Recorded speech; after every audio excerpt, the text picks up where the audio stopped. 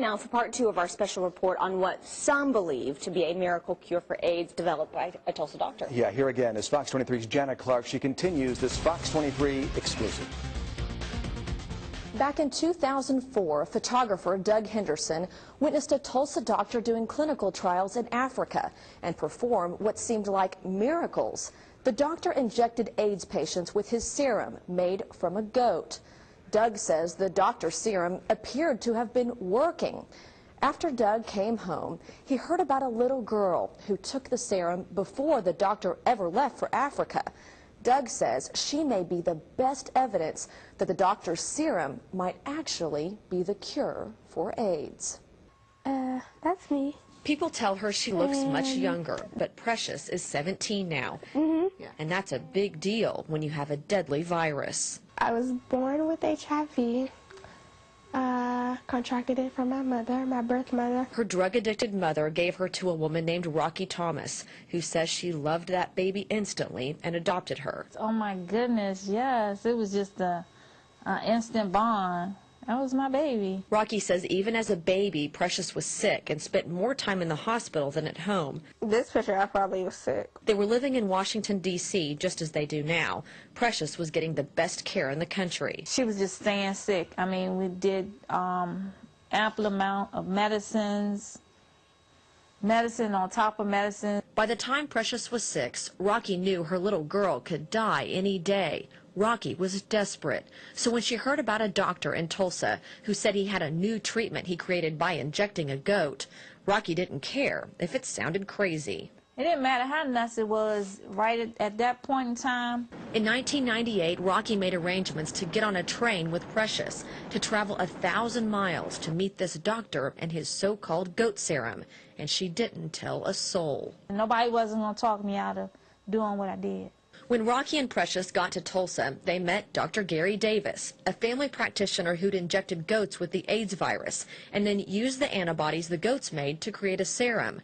Dr. Davis died in 2007, but Rocky says when she met him, she could tell he just wanted to make sick people well. He was a man of God that wanted to help people. And he said God had given him this vision to go get the antibody from this goat. Rocky says she asked the doctor dozens of questions, and he even showed her a vial of the serum itself. She says when the doctor wasn't looking, she did something only a desperate mother would do. But I know I took it. What do you mean you took it? I took the serum. You stole it? I stole it. Did you think about asking Dr. Davis? He couldn't. You asked him for I it? did. And what did he say? He couldn't do it because it wasn't FDA approved. Rocky says with the knowledge she had, she gave Precious the serum, and within hours, Precious was different, full of energy, the kind a 6-year-old should have.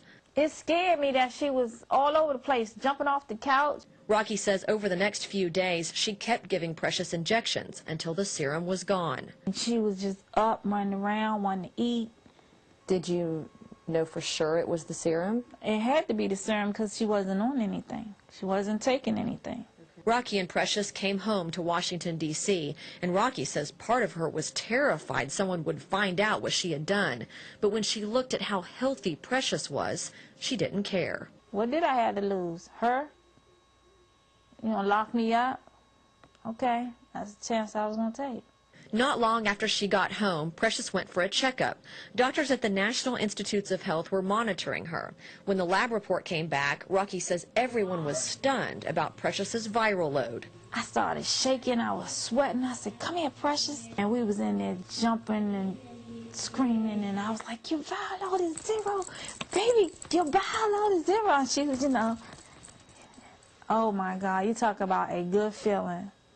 And at that point in time, I didn't care. I got on the phone, called Dr. Davis, and it was like a party. Was he mad at you? No, not at all.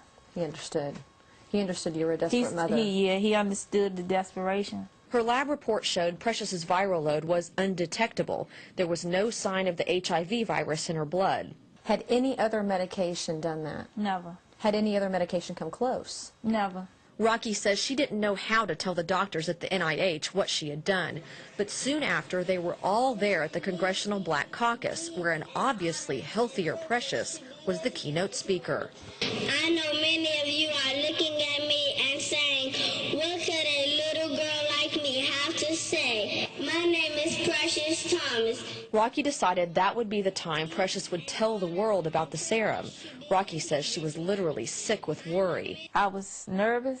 I was sick. Who would have thought something this special could be found in a goat? That's when the story came out. Then what happened? Nothing.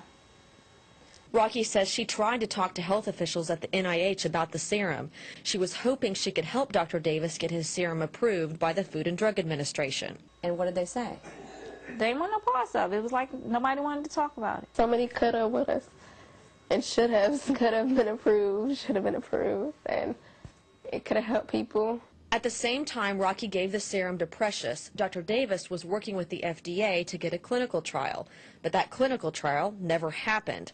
A frustrated Dr. Davis went all the way to Africa to continue his research. Linda Wilmez worked as the doctor's assistant in Africa. She says 6 hours before the clinical trial in the U.S. was supposed to start, the FDA pulled the plug, saying it needed more answers. He was sent multiple questions, not once but twice. He answered all the questions and sent them back, and still nothing. We came to the National Institutes of Health in Washington, D.C. Representatives in the AIDS division say the science behind Dr. Davis's research wasn't good enough. They say they worked with Dr. Davis to try to help him continue his research, but they say he ignored them. As far as we know, Precious is the only person in America who's taken the serum.